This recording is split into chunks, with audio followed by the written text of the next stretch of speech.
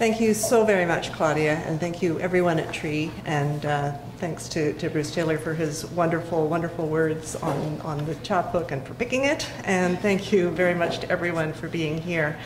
I'm delighted to be reading with the Hot Ottawa Voices as well. As a Hot Ottawa Voice alumnus from 2011, there's a certain continuity or a synchronicity about this. And speaking of continuity, Claudia has already mentioned the two previous winners and the two winning chapbooks. Neither David or Mary Lee can be here tonight, but their chapbooks are over there, and David has generously donated his copies to anyone who cares to make a donation to Tree. So please pick one up. It's a good book. With your indulgence, I'm going to begin with a poem that's not in the chapbook. It's still in progress, but it gives some context for the chapbook and why I picked the amazing cover image, which you might want to look at the break. When assembling the chapbook from my mass of published and unpublished poems, more unpublished than published, I was looking for a common thread, something that ran through it. And I noticed that there were a number of threads that picked up liminal spaces, hovering places betwixt and between, imbalances, thresholds, portals. And so having last fall been to Ireland, I couldn't think of a more portentous portal than the entrance to Newgrange, which is a Neolithic burial mound built with incredible alignment to the winter solstice. 11 minutes at solstice, the sun penetrates to the interior of this mound. So with that, I will read Passage Tomb. Newgrange's great glaring wall, like Knossos, is a colorized surmise, a facade as in fiction, to rein in, tame that chambered Neolithic hush. Knot of visitors untangles as we thread ourselves through the passage, tracing the route of the share-shine, shoulders and hips brushing stone. Oldest daughter turns back, sudden claustrophobe, feels the ancient weight of grey-whack press in. A limping Brit who'd visited as a youth engages the guide beneath the corbelled ceiling vault. How much has changed, he marvels. Few were interred in this tomb, honored bones with their grave goods, the highest award, to be washed by the still chillness of a winter's dawn. Quartz pebbles on modern graves evoke the sun path, the fire tide, quench of light that yearly floods the parched passage, fills basin stones. And I should mention that some of those words are from Seamus Heaney's poem about Newgrange as well, so a bit of a pastiche. So turning to Portal Stones, the chapbook, I'm just going to read a few poems throughout, pretty much in the order that they appear. And probably won't say a lot about them, but starting off with The Fox, which has an epigraph from Rumi.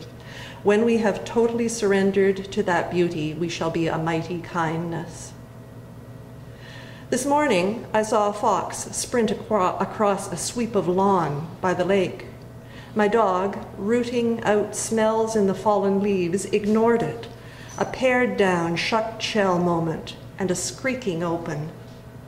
Once I expected to step through a door like that, into green hills and unclouded horizons. I thought arrival, I thought forever. I still catch myself believing a switch will flip, and I'll become a peeled shrimp of a self. But what crucible or frying pan, what marinade would make me? I will not set, I can't stay gelled. The moment never stays. Bright blue gasps of sky, light glinting off glasses of red wine, the silky pull of lake water as my hands move me through it. Staying with water for a minute, tumble and silt. To dream in colors, wave-washed in jewel tones, blinking its eyelashes as it comes towards the shore. And churn and gather pebbles, roll them and tumble and silt the impossibly silvered sediment into glitter on the surface, and barrel roll and foam at the mouth, build and gash hard against the shore. Then dissipate, sorry and strewn, the soft soak into sand. Those sculpted angles, patted, carved remainders of the sough of withdrawal, rattle of regret. Does the one wave remember its charge toward shore as it sighs back into the busy bath of ocean, sinking into kraken thoughts, shipwreck notions, deep reef silences and meldings merging, subsurface soundings of depths and current, ocean kettles, boils, the waves heave, its mad defectors dash. After the funeral, while my sister and her friends drink wine, toast Mum's photo and laugh, giddy on anecdotes and on just being together again, my dad, my brother, and I retreat to the TV room, Dad in the lazy boy, his large hands arranging the Afghan over lifted legs, crossed at the knee, his arms settling on the old recliner's arms. Peter and I look to him, eyes red-rimmed, can't look at each other. Dad erect with that old dignity despite the details and days eluding him. So, clears his throat, what shall we do now? We can only shrug, both of us dry-mouthed, wearied by the day, the week it has been. Shall we sing? Says Dad. Trickster smile tweaking his cheek beneath his dark-framed glasses. In our unsure silence, he begins, old man river voice rumbling in him like Robeson's. The heat is up, the way he likes it, the room close. Me with those two large men on plaid furniture, just keep rolling along.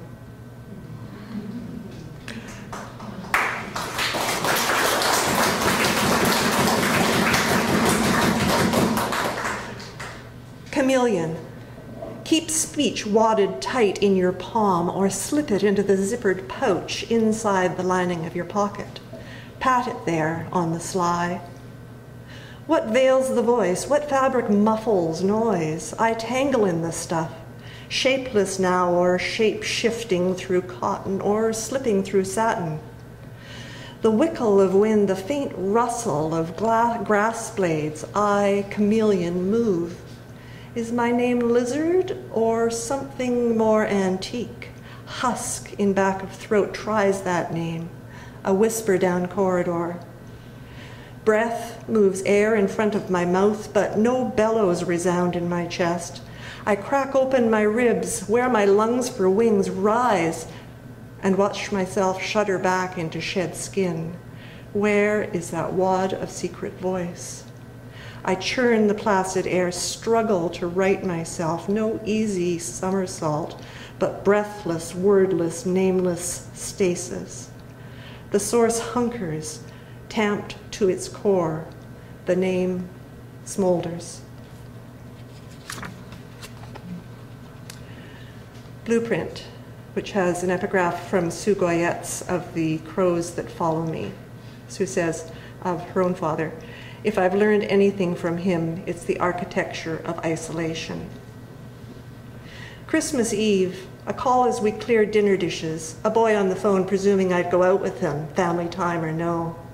Mom and Dad exchanged, how could she, looks, but I implored, it was important. I needed just an hour away.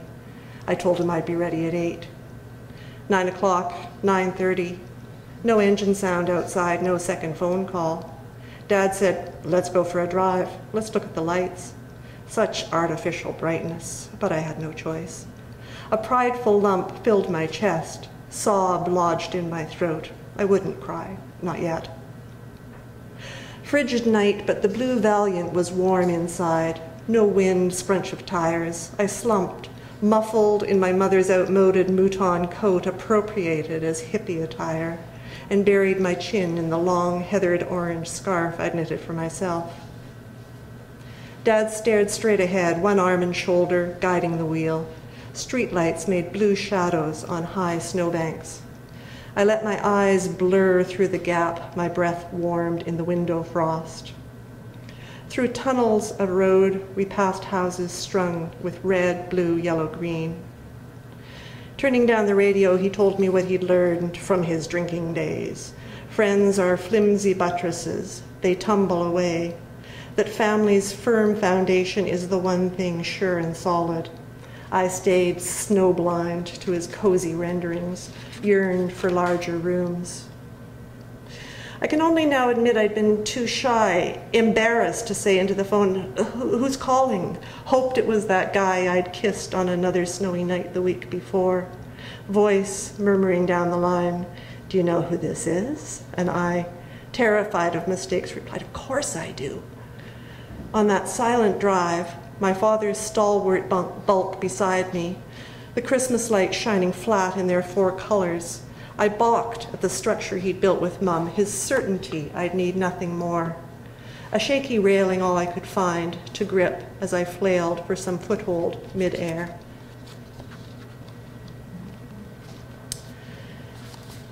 And another one from, I'm not quite sure where, The Fur of Shadow. The woods, time clipped, yellowing, deepening, a votive offering. How the dark profers a clutch of moments, a bouquet, a nest. How music can fill hands to overflowing. Lovely light ripened by the fur of shadow. What wide reaches you have, the better to swallow you up.